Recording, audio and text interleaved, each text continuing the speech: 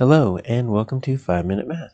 Today we are looking at the third grade concept of multiplication as comparison. This is standard 3.5C, the great state of Texas.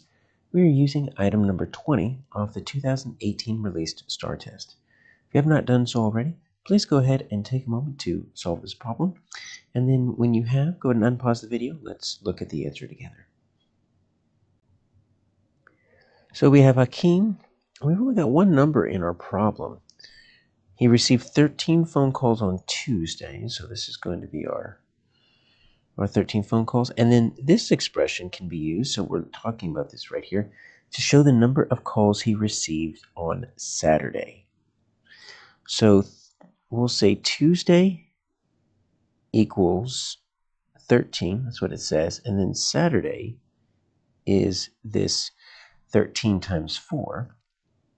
And then we just need to read 4 statements and find one that is true. And you see we've got, it all has to do with his number 4. So we know that he had 13 phone calls on Tuesday, and then something happened, and then on Saturday we have to do something with 4, what says times 4.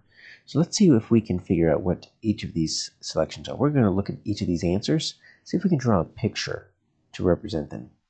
Hakeem received 4 more calls on Saturday than he received on Sunday, or than he received on Tuesday. So what that would mean is that with Saturday would equals, and we've got this 4 more calls than Tuesday. So they're comparing Tuesday and Saturday. And so Tuesday is 13 and 4 more. So 4 more, well, that's going to give us a clue we're going to add. So they are saying Saturday is going to be your Tuesday, which is 13, and then 4 more. So obviously we have a 13 and we have a 4, but our operation is incorrect because they're wanting us to say 4 more on Saturday. So that's probably not going to be it. Let's look at G. Hakeem received 4 more calls on Tuesday than he did on Saturday. Now that's a little bit more confusing because Tuesday,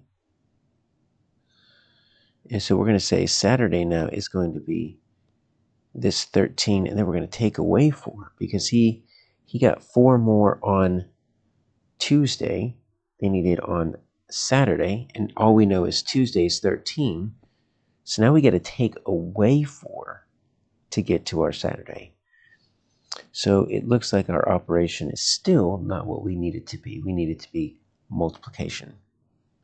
So let's see this right here. Hakeem received 4 times as many phone calls on Saturday than he received on Tuesday.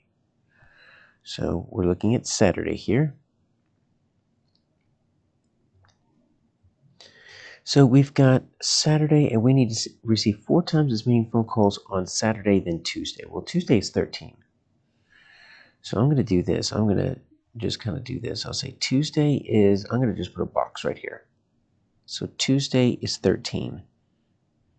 And so if Hakeem received 4 times as many on that on Saturday, it's going to be 4 boxes or 4 groups of 13. I just want to make like a little strip diagram here just to try to represent